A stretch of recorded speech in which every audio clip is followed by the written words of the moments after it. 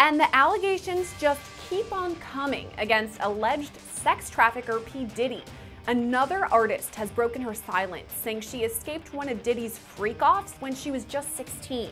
She says Diddy lured underage girls to these parties, using illegal drugs, drinks, food, and even candy.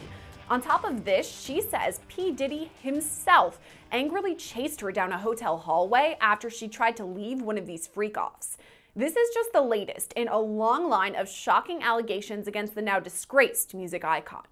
I'm Gillespie, and this is Law&Crime News. 54-year-old Sean Diddy Combs faces a handful of federal charges stemming from allegations of racketeering and sex trafficking. But it's the number of allegations against Diddy that is still shocking, with more survivors seemingly coming forward by the day. It all started last November when Cassandra Ventura filed civil suit against Diddy in New York. She is known professionally as the singer Cassie, who began working with Diddy when she was just 19 years old. They had a relationship for multiple years, during which time Cassie alleges that Diddy emotionally, physically, and sexually assaulted her. Cassie's lawsuit specifically references sexual assault, alleging Diddy forced Cassie to have sex with prostitutes and even recorded this. Just one day after this lawsuit was filed, it was settled outside of court, but that didn't stop others from coming forward. A slew of civil suits against Diddy all allege an eerie pattern, that the singer would drug or force his victims to drink alcohol before sexually assaulting them. Sometimes he would force these victims to have sex with prostitutes, and on top of that, he even recorded this. These recordings are referenced in multiple civil suits against Diddy, including the one filed by Rodney Jones, known professionally as Lil Rod, who was working as Diddy's producer starting in 2022. Lil Rod alleges this same pattern, that Diddy sexually assaulted him and also forced him to have sex with a prostitute. Hey, if you're out and about listening to our videos, stop right here. I have something you don't want to miss. It's this new app called Upside that gets you cash back on daily essentials. It's something I use every time I pump gas because it's easy and it's free and you get cash back. Okay, all you have to do is download this Upside app. You just claim an offer for whatever you're buying and then you pay as usual and just follow the steps on the app to get paid.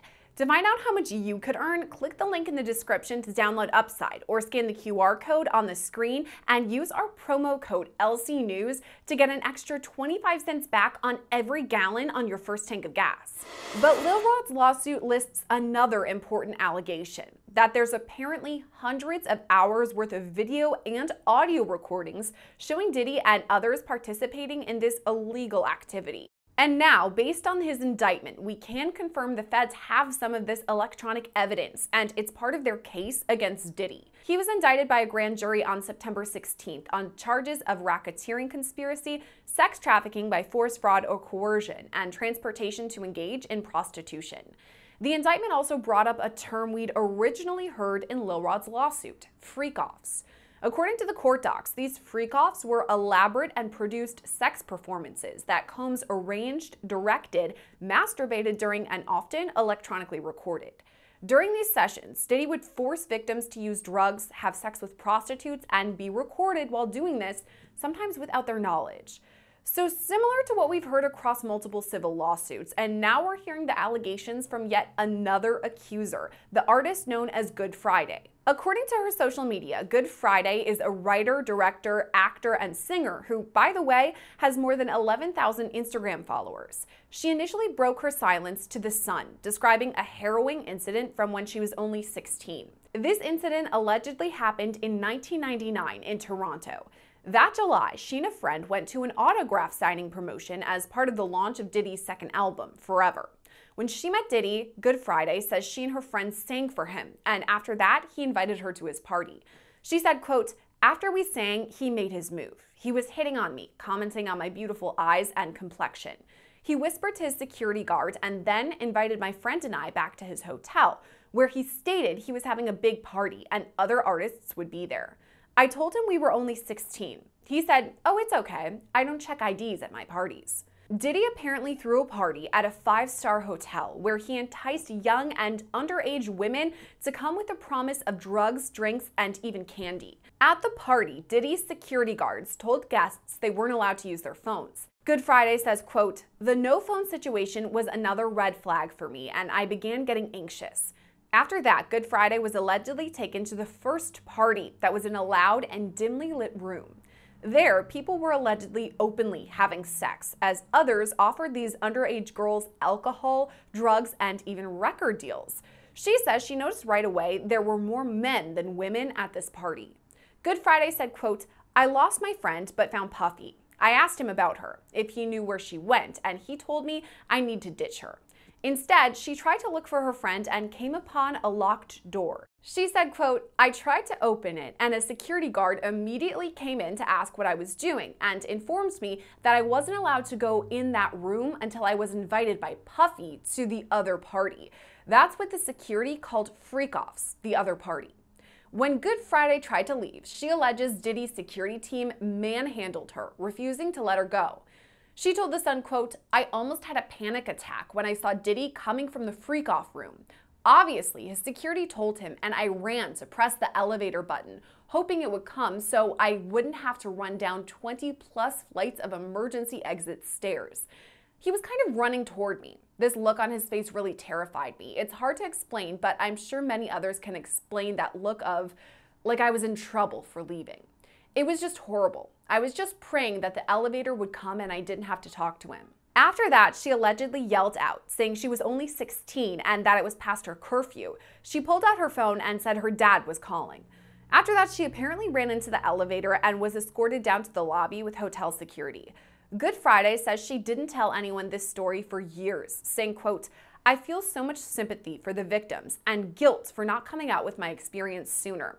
She also says she is, quote, "so proud of everyone who has come forward, especially Cassie, the courage it took her to be so vulnerable." After this news broke, we reached out to Good Friday for an interview, but have not yet heard back. But there's more news on the Diddy front too, as new reports allege Diddy's freak-offs also included other high-profile celebrities. This is according to Ariel Mitchell-Kidd, an attorney for a woman who's filing suit against Diddy for an allegation dating back to 2018. This attorney says her client was sexually assaulted by Diddy with an object before he forced another man to sexually assault her, and after that she escaped. So far, the survivor's name isn't out there. Her attorney says they plan to file suit later this week. But meanwhile, she has gone public about some of these freak-off recordings that allegedly show a star even more high profile than Diddy participating. She won't say who was on the video, but says it's no question that the person is in this pornographic video, and apparently they're very visible. But if that really is the case, why hasn't that person already faced charges? What about the other accusers who are coming forward after this federal indictment? That's where we're turning to criminal defense attorney and former prosecutor Matthew Mangino. This is a complex case with a lot of different avenues, but let's start with the accusers that are coming forward, because even since his indictment a couple of weeks ago, we've heard from several additional accusers who are now coming forward with their story. So why do you think that is, that they're breaking their silence now? Well, there could be a couple of different reasons. Obviously, they may feel a little more relaxed. Other people have come forward. It's difficult when one person comes forward and you're going against somebody with deep pockets and they can really come after you. But when you see, more and more people have experienced the same trauma that you have, you're a little more comfortable coming forward and talking about your victimization. One of the allegations we're talking about today is this music artist, also a writer, a singer. Her name is Good Friday, that she goes by, her stage name. And her allegations date back to the late 90s. Obviously, now we're in 2024, quite a ways away from that. But do you think they could have any weight as far as the indictment against Diddy? Could prosecutors be speaking with her? Well, I certainly think that prosecutors will reach out to her and want to know her story and the trauma that she endured as a result of all this, and they'll also be looking to see, if it's consistent with what they already know, from other victims that resulted in the criminal indictment. So I think that it's important that these additional victims come forward. It's important because they can corroborate what they already know in terms of these prosecutions. And some of these people, may be, outside of the jurisdiction. There may be issues with statute of limitations in some instances. So those things will all have to be worked out, but there certainly are more people coming forward who are alleging that they've been victimized by Combs. So these people are probably going to talk to investigators, potentially prosecutors, and obviously this is far down the line, if and when this does come time for trial. Do you think any of these new accusers could testify? Well, it's certainly possible if there are trials, whether those trials would be civil trials in which they're pursuing, monetary claims against Combs for his conduct, or criminal trials in which they would be called to testify as witnesses to criminal conduct by Combs. So, really, we're still at the early stages of this. The indictment has just come down. Combs is sitting in jail. So I would assume the defense is going to want to try to move this case along as well, because without Combs having the ability to leave pending trial, he's not going to want to sit there for 2 years while this case sort of meanders its way through the criminal justice system. Honestly, it's kind of overwhelming with the amount of accusers that there are out there. It's upwards of 100 civil suits against P. Diddy. So that's dozens and dozens of these accusers. I mean, would prosecutors call all of these people if and when it came time for trial, or would they kind of narrow it down to more specific instances? Well, I think that all of these accusers will be interviewed by investigators as this case proceeds, as this process sort of reveals itself, and I think in each instance, whether it's the FBI or Homeland Security in terms of the criminal aspect of this case, they're going to vet these witnesses. They're going to want to know exactly, what they have to say about the conduct of Combs, whether they were personally affected by it or they observed it in some way. So, I think as more and more people come out, and as I understand, there's going to be a press conference soon from a law firm in Houston that says they have 100 more victims that they represent. So this is going to be an expansive investigation, which is not going to go as quickly as I'm sure Combs wants it to. You just mentioned more than 100 plaintiffs who are now coming forward with civil suits. So that's more than 100 of these accusers. And obviously, the investigators and prosecutors are going to do their due diligence, as you've said, speak with everyone, corroborate information, etc. So does that push things even farther down the line? Diddy and his team have indicated that they do want to go to trial, but could that be quite a ways away from now? Well, it depends. I mean, there are rules with regard to speedy trial in the federal system. A defendant is entitled to a speedy trial pursuant to the United States Constitution. So, that's a factor that's going to be weighed here. And sometimes, prosecutors want to be, very careful about how they, pursue this case because, at least in my experience, having been a prosecutor, sometimes, less is better because if you have a long history, a long line of witnesses that are going to come forward, and those witnesses aren't always consistent, and their stories are not always consistent, sometimes that can create, what defense attorneys want is this sort of gray, murky kind of area, which we call reasonable doubt. So when you better be careful if you're going to use a lot of witnesses and you have a lot of victims, that those victims are consistent in the way they're portraying what happened and that they don't create that idea that, hey, something doesn't smell right here. And that's always a problem for jurors. So we talked about these overwhelming amount of accusers that are coming forward. So potential more witnesses for the prosecution, we'll see. But what about potential additional defendants? I mean, right now, Diddy is the only one who's listed in the indictment, but there are rumors that other people were involved, obviously his associates. And now, speaking about those rumors, there's this allegation that another high profile celebrity can be seen on a recording being involved in these freak offs. So, do you think there could be more charges coming? Well, we don't know the whole story yet. And, there may be additional defendants. Um, obviously, there were a lot of people involved in this, freak offs. So there were people who were there because they were being paid to be there. There were people who were there because they were forced to be there. But I also assume there were people there who wanted to be there and who maybe also involved themselves in criminal activity as these parties, unwound. So I think really at this point, there's a potential for additional charges because if these were so pervasive and there were so many people there, it appears that there may be other people involved in criminal activity.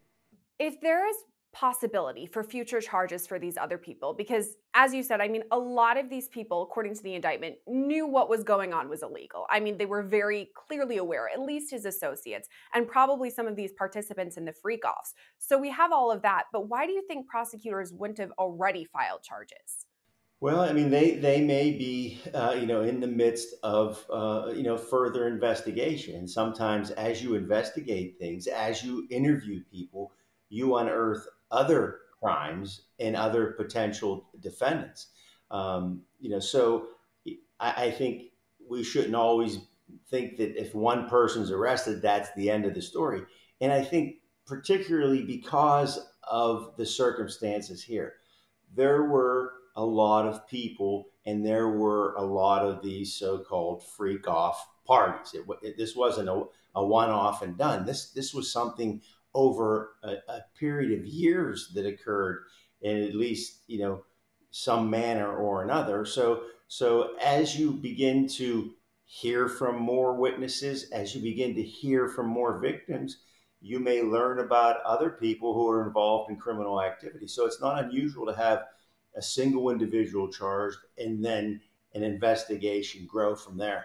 Switching over to Diddy right now, who is obviously behind bars in Brooklyn, I wanted to talk to you specifically about this because you wrote an article about it and there was a lot of interesting stuff in there. Specifically, everybody's talking about how Diddy was denied bail. Obviously, he wants to get out, and then the federal judge says, no, you're going to stay behind bars. And you made an interesting point regarding the federal statutes there that because Diddy has so much means, he has money, availability to travel, that could be why he was denied bail. What do you think? Well, yeah, I think that's certainly a factor here, and it's ironic because the federal system is different than the state system. In the state system, in most instances, the court will set a monetary bond, which means if you pay X amount of dollars or you pay a bail bonds person, a fraction of that amount, you can be released pending trial. And a lot of people complain about that process because it's based on wealth.